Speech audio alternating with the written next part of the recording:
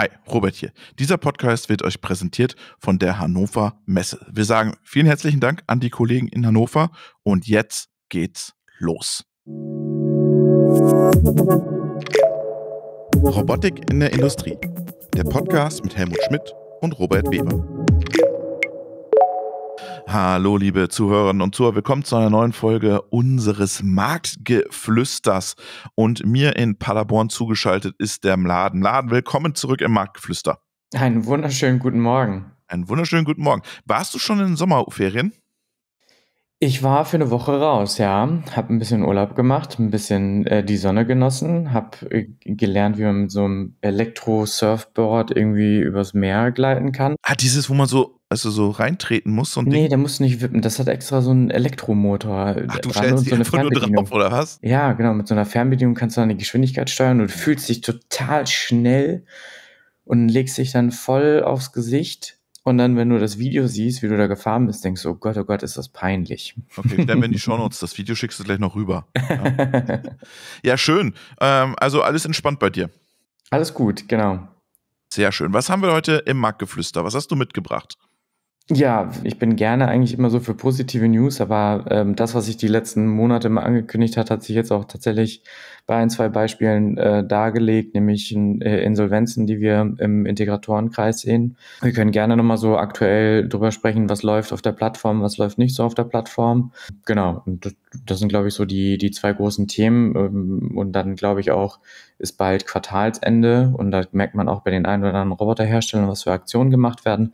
Darüber können wir auch nochmal sprechen. Ich habe es bei den Kollegen von unserem AI auch nochmal angesprochen. Es gab ein bisschen Verwirrung Anfang des Monats, weil ich bei LinkedIn was geschrieben habe und ich mache eine kurze Compliance sozusagen Richtigstellung. Ich bin nicht fest angestellt bei NXAI, sondern ich bin da Advisor und unterstütze sie in der Kommunikation im Community-Bereich. NXAI Company in Linz, Sepp Hochreiter, Johannes Brandstätter. Genau, nur damit da keine Unsicherheit, weil ich habe E-Mails bekommen, fällt jetzt Robotik-Podcast aus, macht ihr AI-Podcast noch weiter? Also läuft alles weiter, wird es auch weitergeben, keine Sorge, ja. Ja, genau. Und ich finde es auch vollkommen richtig und wichtig, da irgendwie aus Compliance-Gründen einfach nur zu sagen, wo ist man drin und womit beschäftigt man sich, vor allem wenn du so eine AI- und Robotics-Community hast, die hier im Podcast bespielt wird, ist es einfach, glaube ich, nur richtig, allen Bescheid zu sagen. Genau. Also von daher, das gibt's weiter und die Themen, die NXAI betreffen, werden dann ebenfalls der Peter machen bei der AI oder der Helmut bei der Robotik. Also wir machen das da, trennen das sauber auf. Aber jetzt lass uns mal über die Plattform sprechen. Was geht bei dir auf der Plattform? Ja, überraschend. Erstmal zwei Themen, die man sagen kann. Erstmal merkt man das Sommerloch tatsächlich. Im Juni, Juli jeweils wieder Rekordzahlen auf der Plattform gehabt, was uns total gefreut hat. August, wir sind jetzt gerade am Ende des Augusts. Brutal, ja, wie viel da irgendwie an Bewegung runtergegangen ist, weil man einfach merkt, dass alles gefühlt stillsteht, aber zumindest aus unserer Sicht, ja. Wenige Besucher. Anfragen gibt's immer noch, das ist schon mal zumindest das Schöne. Also die Leute, die sich damit beschäftigen, die sind dann irgendwie mit einem richtigen Zweck da drauf. Und auf der anderen Seite aber auch, wenn man dann aus dem Vertrieb heraus wirklich mit Kunden spricht, merkt man gerade, es ist überall Urlaubszeit im August. Also ich glaube, das war richtig High-Noon-Urlaub zuletzt. Wir merken das ja auch, ich kann das total spiegeln. Podcast-Abrufzahlen, Downloadzahlen gehen im August in diesem Jahr, letzte Jahre überhaupt nicht, gehen in diesem Jahr total zurück. Komisch. Also ich glaube, am Ende des Tages hat es vielleicht insgesamt so mit der Wirtschaftslage und vielleicht Stimmung auch zu tun, dass Leute einfach jetzt dann irgendwie mehr Zeit nehmen, also länger Urlaub, kann ich mir vorstellen, dass das dieses Jahr ist. Und einfach irgendwie intensiver und vielleicht gibt es auch hier und da in manchen Betrieben irgendwie auch dann Betriebsferien. Das haben wir auch häufiger jetzt mitbekommen, so im Sommer, dass das irgendwie alles gerade zusammenkommt. Aber ich finde es dieses Jahr wirklich extrem. Das fällt schon echt auf. Schon, oder? Ich habe das noch nie so erlebt, so wenig, also was heißt wenig, aber so ein Abrutschen im Gegensatz zu anderen Jahren. Total krass. Ja, und wir haben auch eher, also wenn wir die letzten 2 Jahre uns angucken, haben wir eher über den Sommer hinweg gemerkt, dass es dann eher konstant niedriger ist. Aber so war es jetzt gerade irgendwie für uns, zumindest Juni, Juli, hatten wir das Gefühl, da passiert irgendwie gar nichts und im August alles gleichzeitig. Wir haben uns so ein bisschen die Ferienzeiten angeschaut. Wir haben das Gefühl, aber ich habe es jetzt ehrlicherweise nicht komplett analysiert, Aber es sah so aus, als hätte sich im August wirklich sehr, sehr viel überschnitten, was die Ferien angeht. Und ich weiß nicht, ob das in den letzten Jahren auch so war, aber die Sommerferien könnten natürlich da irgendwie dann der große Treiber dafür sein. Mhm, krass. Aber was geht denn also es geht wenig, aber was schauen sich die Leute an, was fragen sie an? Der Trend setzt sich weiter fort. Tatsächlich, chinesische Roboterhersteller werden immer mehr und mehr angefragt. Es werden nicht nur welche angefragt, es werden auch welche bestellt, immer mehr tatsächlich. Was, Dobot oder was läuft da? Genau, Dobot läuft da und Elite-Robots zum Beispiel auch. Das sind so, glaube ich, zwei, die man auf jeden Fall nennen kann. Dobot aber auf jeden Fall verstärkt. Man merkt auch generell, dass Dobot, glaube ich, in Deutschland jetzt mehr Gas gibt und da ja auch dann mit weiterem Standort und so weiter Deutschland für sich als wichtigen Markt sieht. Und da sieht man auch, dass es direkt auf der Plattform auch deutlich mehr Bewegung gibt. Und Anwendungen, also Spezialanwendungen? Wir sehen, dass vom Traffic her auf jeden Fall auch zum Beispiel das Schleifen plötzlich wieder ein größeres Thema ist. Das war eine ganze Zeit lang ein bisschen ruhiger. Genauso auch Dispensen war eine ganze Zeit lang ruhiger, wurde jetzt aber wieder mehr und auch sehr konkret. Und dann ist sowieso bei uns weiterhin High-Runner die Logistikthemen. Also alles, was irgendwie mit Pick und Pack zu tun hat, aber auch mit kleinen Robotern tatsächlich. Also man versucht sich gerade irgendwie und das finde ich auch spannend, eher mit so kleineren Robotern, also ich sag mal Traglasten 3 bis 5 Kilogramm aktuell wieder zu helfen, vielleicht irgendwie Nebenprozesse zu automatisieren, die vielleicht einen schnellen Return bringen, statt die ganz großen Sachen. Und ich habe das Gefühl, das könnte halt auch allgemein an den Budgets liegen, die vielleicht zur Verfügung stehen, um eine Automatisierung zu machen. Interessant. Das heißt, ich kaufe kleinere Systeme und versuche sozusagen erstmal meine Low-Hanging Fruits zu ernten schnell. Genau, genau. Ah, spannend. Ich wollte noch was zu China sagen, weil du das gesagt hast. Ich weiß nicht, ob du es mitbekommen hast. Ich habe vor einiger Zeit eine Geschichte gelesen. Ich glaube, es war eine New York Post. Und zwar denken die Amerikaner darüber nach, oder es gibt eine Diskussion in den USA, einen US-Bann auf humanoide Roboter auszusprechen.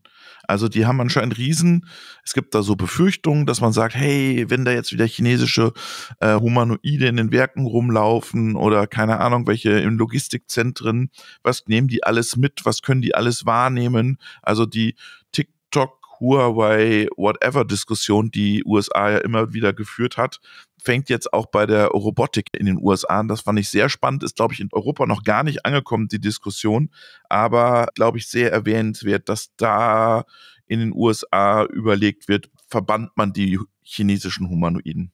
Ja, genau. Ich glaube, das war dann auch in Verbindung mit dem Unitree-Roboter, der dann quasi zuletzt irgendwie angekündigt wurde für 16.000, 16.000, ja. 17.000 US-Dollar. Allgemein, glaube ich, sehr spannend. Ich weiß gar nicht, ob das so in unserer Community rumgegangen ist und ich weiß nicht, ob du das auch mitbekommen hast, aber der Eric Schmidt, der ehemalige CEO von Google, der hat an der Stanford University wie so ein Fireside-Chat gehabt, also irgendwie so ein Vortrag gemischt mit irgendwie Frage-Antwort-Spiel mit dem Publikum aus Studierenden.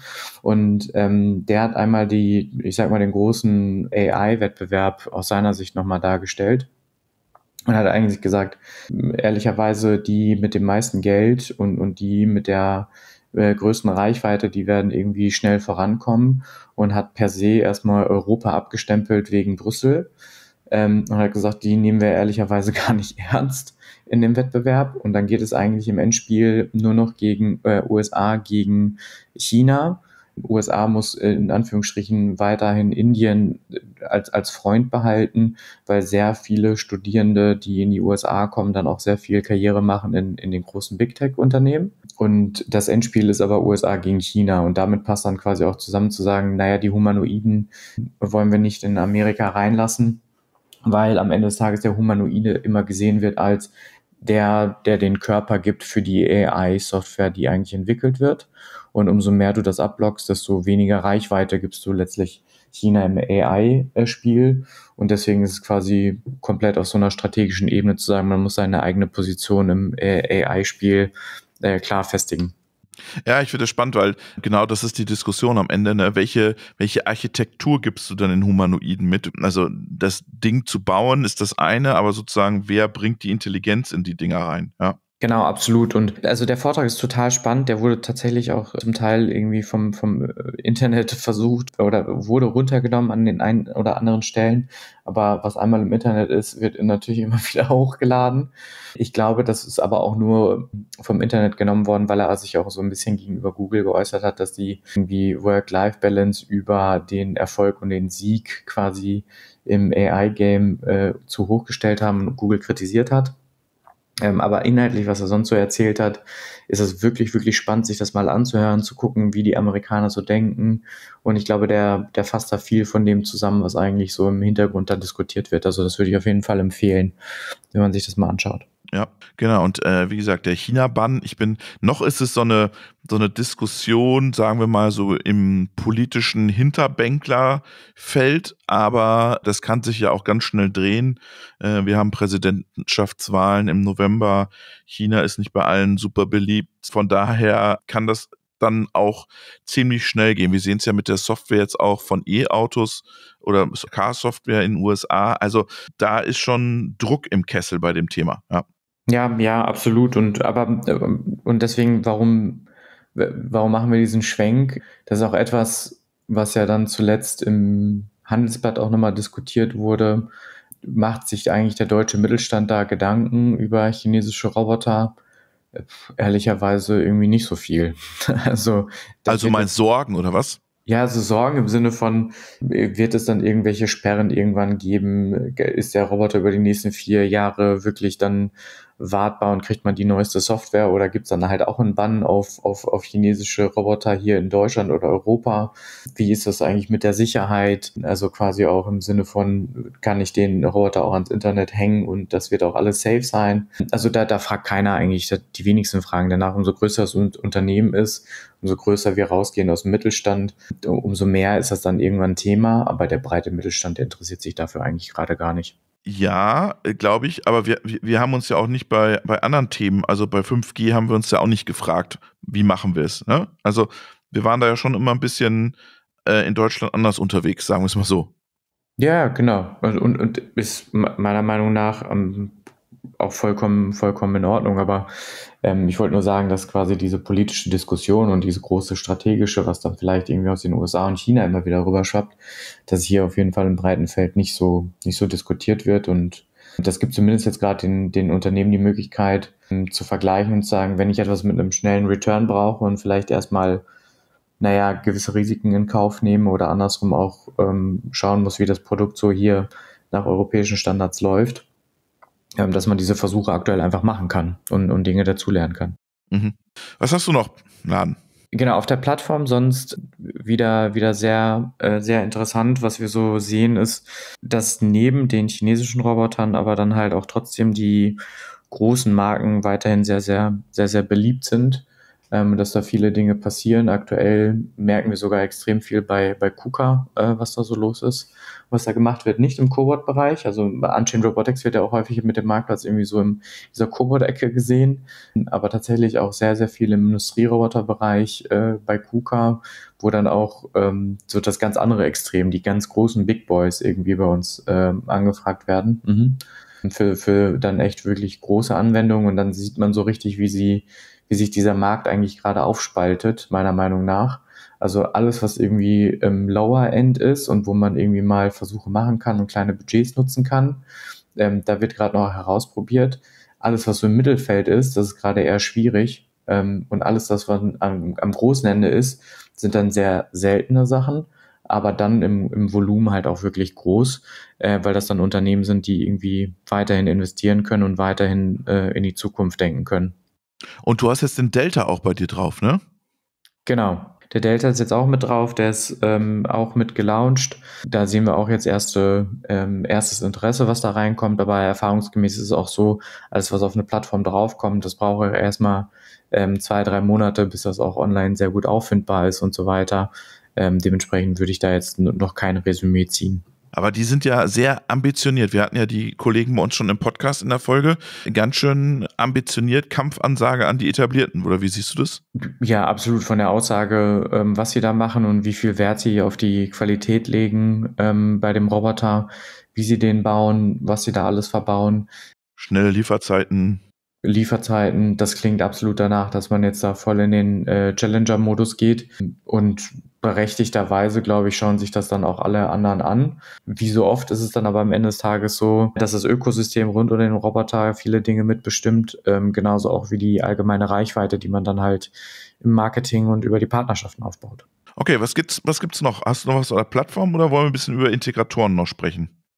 Ja, ich würde sagen, wir gehen auf die Integratoren rüber. Ich meine, der allgemeine Trend und wie es so im Markt aussieht, haben wir ja gerade auch schon dann mit dem August beschrieben. Wir hatten es jetzt immer mal wieder angekündigt, dass wir glauben, jetzt kommt die richtige saure Gurkenzeit, wo wir auch vielleicht den einen oder anderen Integrator umkippen sehen. Da gibt's jetzt auch, ich will jetzt nicht sagen prominente Beispiele, aber es gibt auf jeden Fall Integratoren, die sich sowohl digital aufgestellt haben mit einem eigenen Shop, auch online und auf Messen aktiv waren, Partner waren. Aber ist das jetzt nicht zu spät? Also wenn du jetzt mit dem Rücken zur Wand und jetzt ziehst du einen digitalen Shop hoch, also... Nein, das haben die auch schon vor 2, 3 Jahren Okay. gemacht und also waren da auch immer so mit aktiv, aber hatten halt einfach extrem den Bezug zur Automobilindustrie und ich glaube, dass das am Ende des Tages gerade sehr vielen Integratoren das Genick bricht und das ist jetzt tatsächlich auch einer der Integratoren, die dann komplett in Liquidation geht und wirklich raus ist aus dem Spiel. Also das ist dann natürlich sehr schade zu sehen, aber die Nachrichten, die wir so bekommen, auch von solchen M&A-Beratern, das häuft sich jetzt wirklich immer mehr. Das ist schon echt Wahnsinn aktuell. Ja, was für Größenordnung reden wir da? Sind das 50-Mann-Betriebe, 10? Was kannst du es ein bisschen differenzieren? Wir sehen gerade die Betriebe, die so eher zwischen 60 und 120 Mitarbeitende sind. Also schon jetzt kein Integrator mehr mit irgendwie 15 Leuten, sondern tatsächlich irgendwie schon größere Größenordnung und auch in der Vergangenheit dann mit den Projekten bei den ganz großen VWs und BMWs dieser Welt. Weißt du, das Problem ist die Nachfrage, das Problem, dass die in die Sparung gehen, dass es E-Mobilität ist. Was hörst du da? Ja, wir haben uns tatsächlich mal auch so 1, 2 Dinge genauer angeschaut. Und es ist tatsächlich ein Mix daraus, dass die Nachfrage gesunken ist und dass natürlich weniger Aufträge reinkommen. Zweitens aber auch, dass man im Automobilbereich in der Vergangenheit immer große Aufträge hatte. Und diese Aufträge werden extrem verzögert aktuell. Und da weiß ich auch nicht immer, und da will ich jetzt auch keinen Vorwurf machen, aber da scheint es in der deutlich Verzögerung zu geben im Automobilbereich, dass dann quasi sehr viel Material eingekauft wurde, sehr viele Stunden investiert wurden, sehr viele Sachen gemacht wurden und dann der Automobilist vielleicht die Anlage nicht so abnimmt in dem zeitlichen Rahmen, wie man sich das anfangs vorgestellt hat. Und dann hast du 2 Punkte, die zusammenkommen. Du hast investiert, du kriegst deinen Cash nicht aus den laufenden großen Projekten und es kommen keine neuen rein. Und das ist das, was die Leute dann in die Bredouille bringt. Ja, stimmt. Also es kommen also 2 Sachen zusammen. Nachfrage und sozusagen andere Projekte, richtig? Ja, die sich dann jetzt ziehen wie Kaugummi, würde ich sagen. Also der Automobilist, und wie gesagt, das ist jetzt kein Vorwurf, sondern eher eine Hypothese, der schaut gerade auch, dass der jetzt nicht irgendwie, ja, alle großen Projekte so umsetzt in der Geschwindigkeit, wie er sich das vielleicht anfangs vorgestellt hat, weil er halt Einsparungen machen muss. Und das geht gerade auch zulasten von Integratoren, ja, weil die dann halt irgendwie mit Deadlines und anderen Themen gerechnet haben, vielleicht sogar auch schon für Material ordentlich in Vorschuss gegangen sind und dann weiß ich nicht, wie so Zahlungskonditionen verhandelt sind, aber irgendwann kommst du dann da halt in die Bredouille.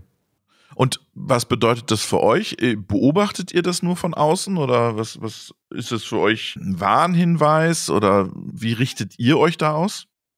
Ja, für uns, von Anfang an haben wir gesagt, wir möchten möglichst wenig oder gar nicht mit der Automobilindustrie arbeiten. Keiner will mit ihnen arbeiten und trotzdem tun es alle gerne wieder.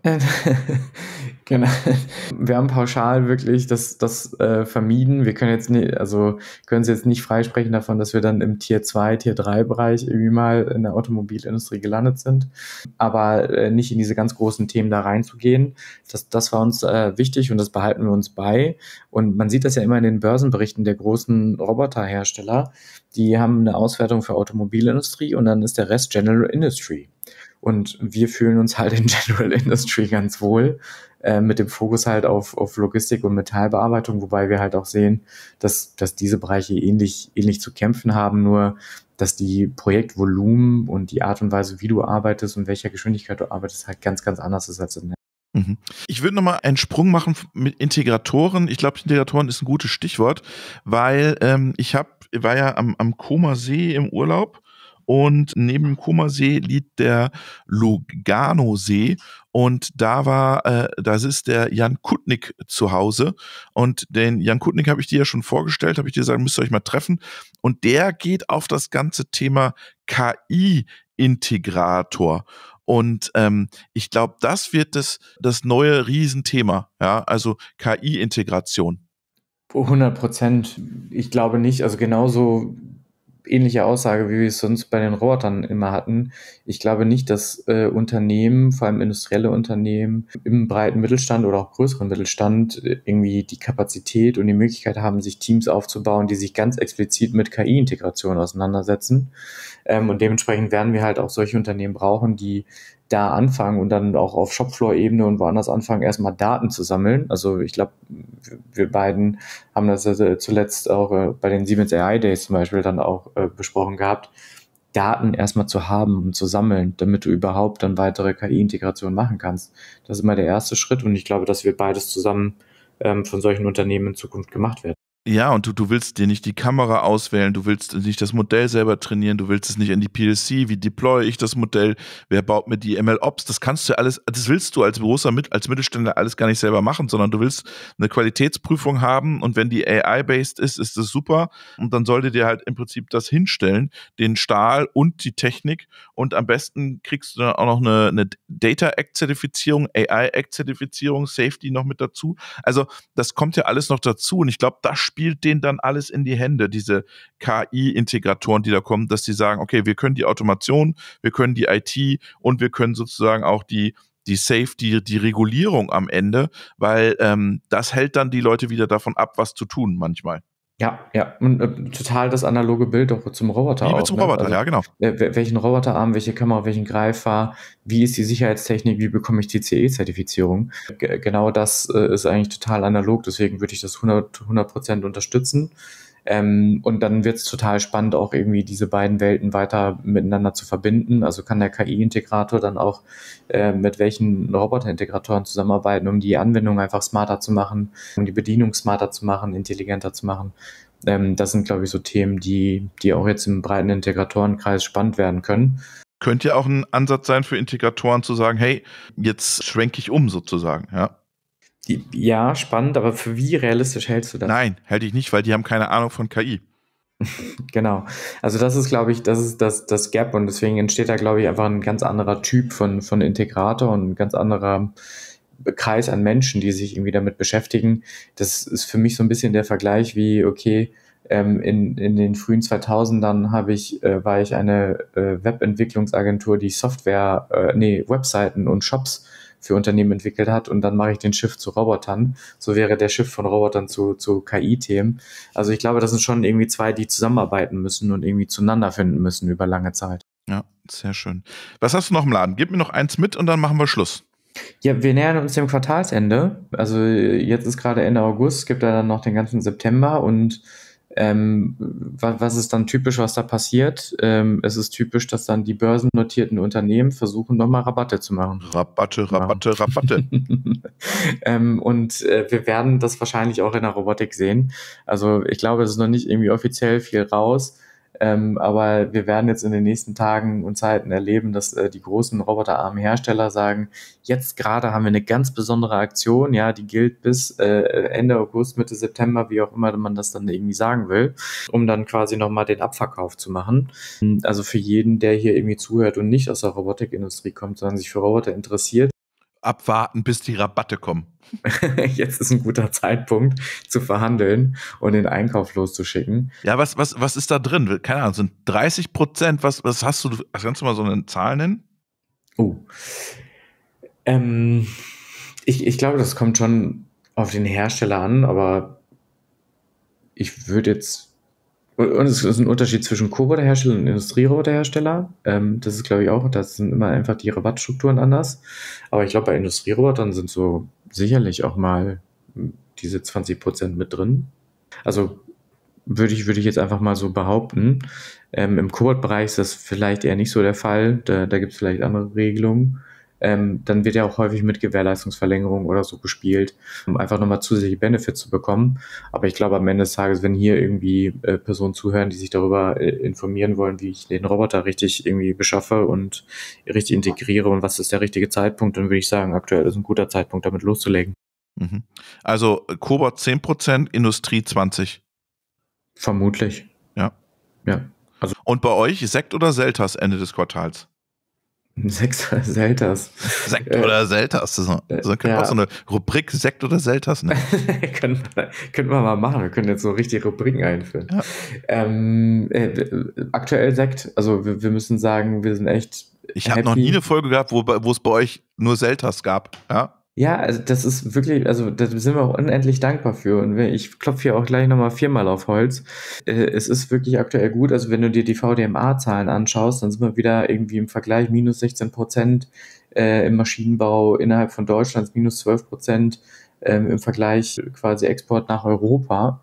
Also der Order-Intake im Maschinenbau und damit auch in der Robotik ist wirklich gar nicht so gut.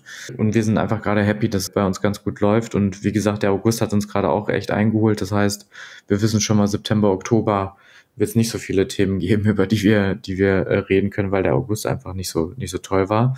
Also nicht immer alles perfekt bei uns, aber aktuell sind wir wirklich happy. Ja, aber hast du dann, ihr habt ja auch gebaut und sowas alles, ne? Ja, du erwischst mich heute im Homeoffice. Wir sind aktuell jetzt gerade im Umzug quasi aus unserer geliebten Kneipe raus. Nein. Ja, also Nein. Die News sind hier offiziell. Die erste Roboterkneipe Deutschlands Wird zugemacht. wird zur ersten Roboter-Cocktailbar Deutschlands. Oh. Also wir ziehen tatsächlich aus der Kneipe aus, einfach weil wir platztechnisch das nicht mehr schaffen. Und ziehen ein neues Gebäude, wo wir dann auch die Halle, also quasi Fertigung der Malocha-Bots, aber auch quasi die Entwicklung alles an einem Standort zusammen haben. Auf in Summe jetzt, glaube ich, 1400 Quadratmeter. Und genau, da wird es auch eine kleine Cocktailbar-ähnliche Area geben, wo wir dann das abhalten. Aber hat nicht mehr den Charme wie die Paderborner Altstadt, muss ich da mal sagen. Da kann ich dir ausnahmslos recht geben. Ja, vielleicht kommt dann auch Scavi und Ray bei euch mit rein. Wir sind auf jeden Fall Nachbarn, ja. Ja, siehst du? Aber wir geben uns trotzdem sehr, sehr viel Mühe, den Charme da zu haben und dann quasi aus einer Bierkneipe dann letztlich eine Cocktailbar zu machen. Also ihr gebt das ganz auf wirklich da. Ja, tatsächlich. Genau, also wir haben da auch bereits einen Untermieter, also wir haben eigentlich dann noch ein Vertragsverhältnis, haben Untermieter, mit denen wir da erstmal zusammenarbeiten, haben das Recht, da auch weiterhin Veranstaltungen zu machen. Also unser Robotik-Doppelpass in der Kneipe. Ja, das ist hier nochmal der Aufruf. Wir suchen da noch Interessierte. Wir wollen so einen Robotik-Doppelpass machen, wie sonntags morgens mit Udo Lattek, sozusagen, Maden macht den Udo Lattek. Und zwischendurch ruft immer Helmut Schmidt aus München ein, wie der Bayern-Präsident, wie Uli Hoeneß und sagt, das ist alles Quatsch, was ihr erzählt. Also wir wollen so ein Format machen. Wir suchen da noch Interessierte. Wer Bock darauf hat, bitte sich umgehend bei uns melden. Ja. Ja, absolut. Also das wäre ein absoluter Traum. Dafür können wir die Bar auf jeden Fall nutzen. Mega. Ich sehe uns da wirklich um die Theke sitzen, große Diskussionsrunde haben rund um Robotik, sehr kontrovers diskutiert mit jemandem, der aus dem Off anruft und meckert. Finde ich fantastisch. Plus Video und weiteres Material. Ich glaube, das können wir dann sogar richtig gut vermarkten. Ja, und wir müssen da so eine feste Runde auch haben, ne? Also der Michael Kloß wäre ideal dafür auch für so eine Runde. Ja? Ja, Jaskava. Michael. Fantastisch. Ja? Fantastisch. Da würde ich mich extrem drüber freuen. Ja, also so richtig so Robotikköpfe, die dann auch schon so um 11 Uhr einen im Tee haben mit 3 Bier oder so und dann über Robotik diskutieren und zwischendurch, wie gesagt, ruft der Helmut aus München an. Also es wird uns super für Freude. Wir arbeiten schon lange an diesem Konzept. Wir arbeiten gar nicht, wir träumen von diesem Konzept. Aber vielleicht können wir es ja wirklich jetzt mal realisieren. Das wird echt, glaube ich, eine coole Nummer werden. Ja, 100%. Laden, das war's. Marktgeflüster, 30 Minuten aus Paderborn und Würzburg zusammengeschaltet. Schön, dass es bei euch immer noch Sekt gibt. Ich hoffe, es ist schöner Scavian und Ray. Genießt ihn mit eurem Nachbarn. Ja, habe ich letztens, er ist gerade nicht da, ist auf Mallorca, habe ich gesehen. Ja? Unterwegs in den Diskos da, aber er kommt bestimmt bald zurück. Ja. Ja, freuen wir uns richtig drauf. Also, schöne Grüße nach Paderborn. Ciao, ciao. Danke, Robert. Schöne Grüße zurück. Ciao. Robotik in der Industrie. Der Podcast mit Helmut Schmidt und Robert Weber.